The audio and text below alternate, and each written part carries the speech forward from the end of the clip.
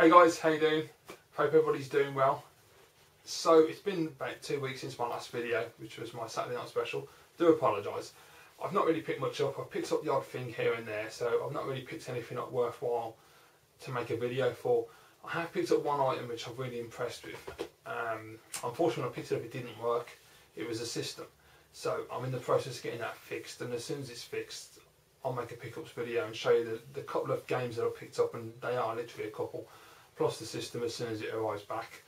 But yeah, other than that, this video really is just going to be a video about games I've been playing recently and my thoughts, because I've been playing a couple of excellent games and I've really enjoyed them a lot, so I just want to talk to you guys about them and tell you what I think. So yeah, and I just want to start as well before I do anything. I just want to say a big massive thank you to all of my subscribers. I recently hit 2,500 subscribers, which is just absolutely insane. It's just such a massive number and I just can't comprehend that amount of people. But yeah, I just want to say thank you to everyone that's subscribed to my channel, and I'm glad that if you've been subscribed for a while, you've stuck around, you've enjoyed the videos enough to want to stay around. And I really appreciate everybody who watches my videos, whether you just watch the videos and you don't comment, or you do watch the videos and comment, or you PM me as well. You know, all my friends on YouTube, I've really enjoyed being on here, and I really appreciate every single person that has clicked that button and likes my videos enough to want to subscribe and see more content. So thank you very much guys. So first game I've been playing recently is one of my recent pickups, and it is Gears of War 3 for the Xbox 360. Now I'm going to start by saying I was criticised when I did my E3 video, and I slagged this off as far as what Microsoft are producing, mainly because I don't agree that Microsoft are doing a good job, because they've only got 3 core franchises and they don't seem to care about any new IPs or really pushing forward the development of the Xbox franchise and actually giving gamers a good selection of titles. That's my opinion. One particular YouTuber got offended that I slagged off Gears of War by saying it was just going to be the same again and nothing in particular, nothing amazing. They weren't going to really push the boat out, and he accused me of not playing Gears of War 1 and 2 because apparently, because I have an opinion, I haven't played the first 2 games. So if you're watching this, mate, yeah, I have played the first 2 games and I do know what I'm talking about. I played the first 2 all the way through, and I thought the first one was good but not great. It had a few bugs. 2 was better and they ironed out the bugs. This one is definitely my favourite game. Really enjoyed this game a lot. I've got to say, I was right, it doesn't change at all really. I mean, it's the same old thing, the same old cover based shooting. They haven't really pushed the boat out. But it doesn't matter because it's such a fun game to just run through and just shoot monsters. And that's the great thing about it. There are a couple of things I didn't like about it. And I didn't like the fact that they tried to put emotion into the story, because it didn't fit for me. It came across very cheesy and silly and very like 80s action movie. It's like you've got these massive geezers with big guns blasting monsters in the face, shouting out swear words left, right and centre, and they're just taking a piss for most of the game, and then they're trying to throw emotion into it, and like you just think, well, no, it don't work. It's silly. It doesn't. Especially at the end of the game, there's an emotional moment for Marcus, and it just came across so cheesy, and I just laughed. I was like, oh, that is just terrible. Really bad script writing. But yeah, I think the acting was reasonable. It was good enough for what it does. It's serviceable. The problem you have, I find, with most games now is that when you look at Uncharted, the way they film their acting is that they have all the actors in the room and they bounce off each other like a normal actor would do. Whereas with a lot of games, they still have the thing where an actor will go into a booth, provide the voice, another actor will provide another voice, and then they mash it all together. And it never really works. You don't get that vibe between the 2 actors like you do on Uncharted. And I think we've been spoiled, because I play Uncharted and it just makes me realise how bad all of the other games that I play are when it comes to cutscenes and acting. And that's another negative of Gears of War 3 is the cutscenes. I found a lot of the time the cutscene would come out of left field. I'd be like raising my gun up to shoot a monster, and then boom, it trigger a cutscene and it just jump in, and it just seemed really out of place. And I was like, what's going on here? It didn't seem like they knew how to implement cutscenes into the game properly, which was a real shame. The only other negative I can say really, and this is just a personal negative, is that the one character, Sam, is voiced by the lady that plays Chloe in Uncharted. And she didn't do anything different. She didn't change her accent or her voice or anything. And to me, that was weird, because it's like playing through Gears of War 3 with Chloe from Uncharted, and it just didn't fit to me. It felt really odd. I didn't like that at all. But I mean, that's the only negatives really. On the plus side, The combat is excellent. The AI is much better than it was in the first two games. It's improved over each title I've found. I found the AI in number one was pretty bad, especially your buddies like Dom, who was a pain in the arse in the first game and just committed suicide quite a lot for me and quite annoyed me.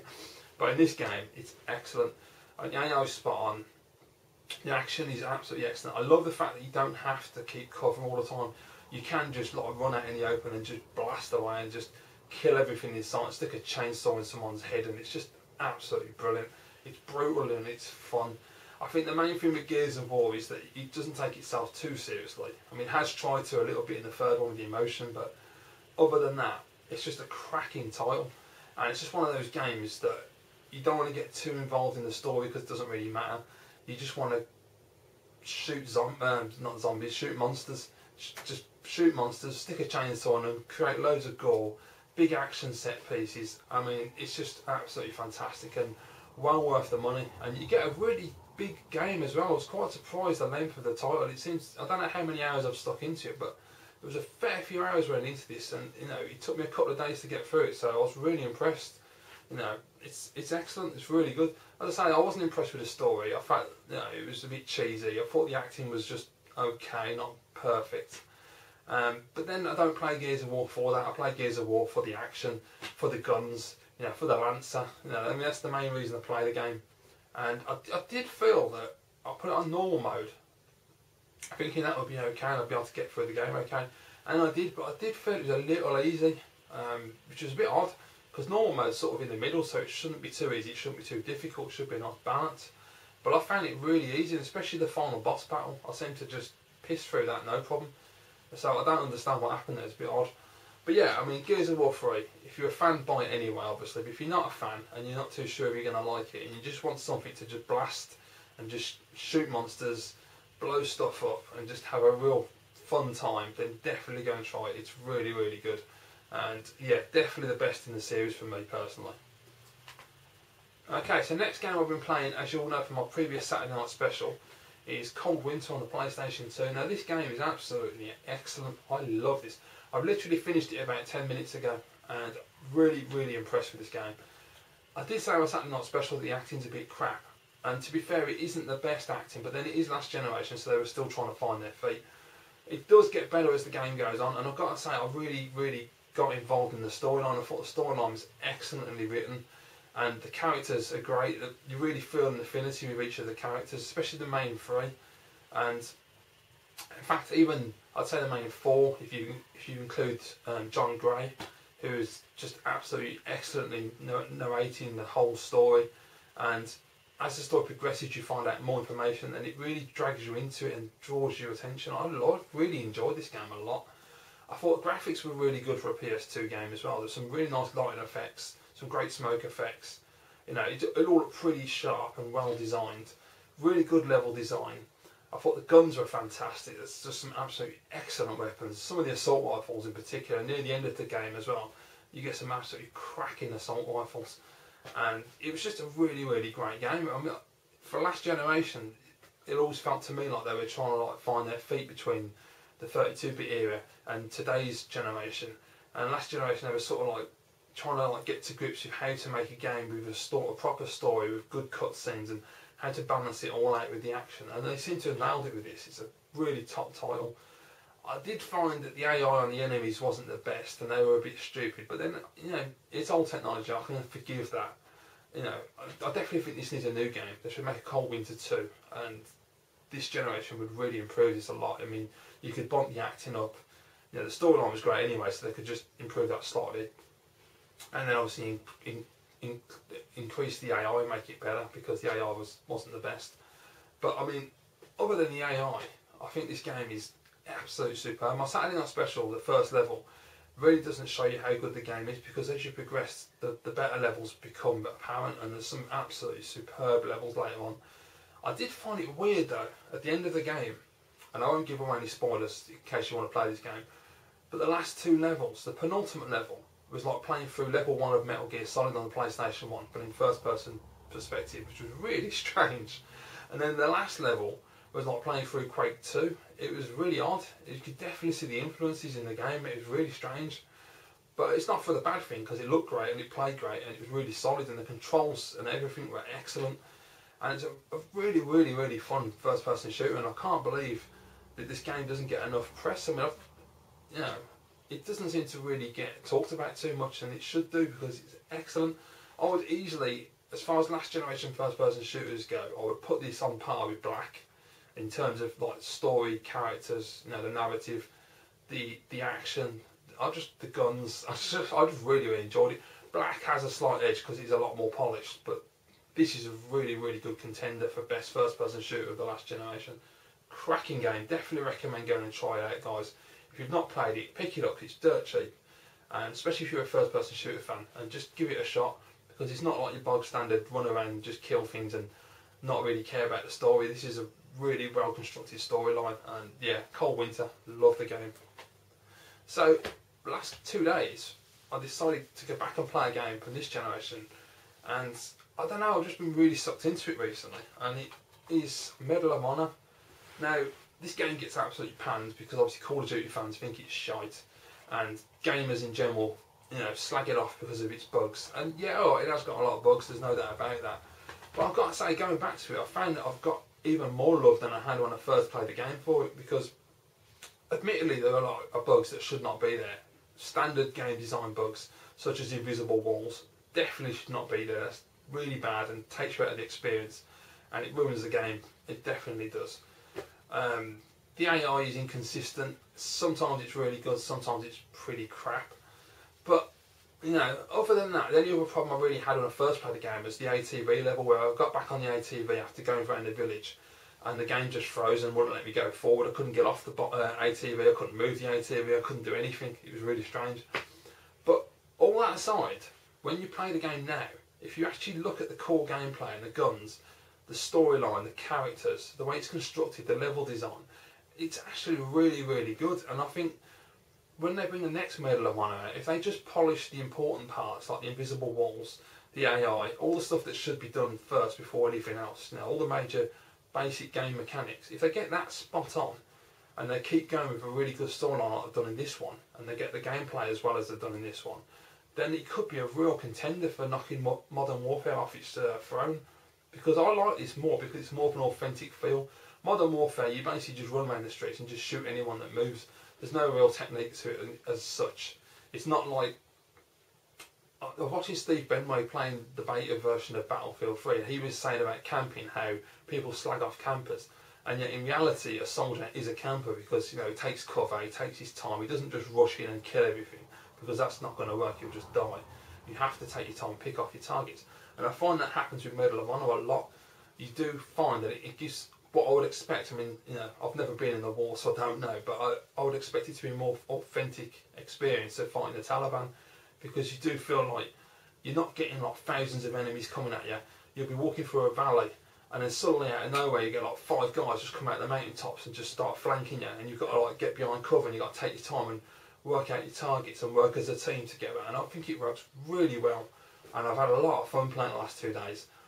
I've been playing near the end of the game last night, where you go through the ice, the snow and the mountain tops, and it's absolutely brilliant. And when you think about what you're actually doing, you don't just rush in like I always do, because that's how I like to play games. I like to go in and throw grenades and shoot, and that don't work on this game, you just die. And I really chuffed myself last night, because I was more methodical, and I thought about what I was going to do, and my AI guys went down the right hand side, I went up on the left hand side and took the high ground, eliminated all of the enemies, and then I could take down the guys that were down below, and I had the advantage, and I really enjoyed that. It just felt like being a soldier. It didn't feel like just playing a game. And there's so much going on in this game. There's so many things they try to do, and I do think that when the next Medal of Honor comes out, which is, as far as I'm aware, they're doing it on a 2-year cycle, so the next one hopefully will be next year. It should be. And I'm just hoping that they take all the criticism on board about the AI and the invisible walls and all the bad stuff in the game, all the bugs, and they take the time and they correct all that, and they make a really solid game, because I'm really excited for the next Medal of Honor if they can get it as good as that without the bugs, because you can definitely see when playing the game what they were trying to achieve, and unfortunately they failed. But you know, it was only a half fail because of the bugs. The other half, the game is really cool. And Medal of Honor is down really cheap, and I'm not sure if it's £10 yet or not. I think it's a bit more than that, but it's really cheap. So if you've been put off by Medal of Honor's bugs and all the criticism the game's had, I would say if you can get it cheap enough, pick it up and try it for yourself and see what you think, because you know you might be surprised. You might not think it's as bad as some people have made out to be. I personally really like the game a lot, despite its flaws, and you know there is no excuse for those flaws at all. Developers shouldn't be doing that, but they're there and there's nothing we can do about it. That's just the way it worked out, unfortunately. But I really enjoyed the game other than that, and so yeah, I definitely recommend Medal of Honor for the right price. So yeah, that's it really, guys. That's all I've been playing at the moment, and really enjoying them all. And I'm surprised how much I'm enjoying the PlayStation 2 as well, because it's not a system that I'm a big fan of, but playing Cold Winter has convinced me that there are actually games out there on the PlayStation 2 that are worth playing, and you know it can be an enjoyable system. So I'm glad I picked that game up and I played all the way through it. In fact, it's the first PlayStation 2 game I've actually completed, so that's another great bonus as well. So you know, big plus. So yeah, that's it really, guys. That's all I wanted to do. Just tell you about the games I've been playing, give you my impressions, and I'd like to hear from you guys if you've played any of those 3 games. What are your opinions? You know, what did you like? What did you not like? You know. So thank you for watching, guys. Please leave comments below, and I'll be back very soon with another video. Hopefully it'll be a pickup video as soon as I get my system back, which should be shortly. And I'm hoping if the weather's good enough, and to be fair, it's gone very dark and it looks like it's going to rain again, unfortunately. But I'm hoping the weather's going to improve by Sunday, because I want to go to car boot before it gets to winter and it gets too cold. Because I've not been for about 3 weeks now and it's really frustrating. So yeah, fingers crossed, you never know. Thank you for watching, guys. Anyway, as always, I'll see you all again soon.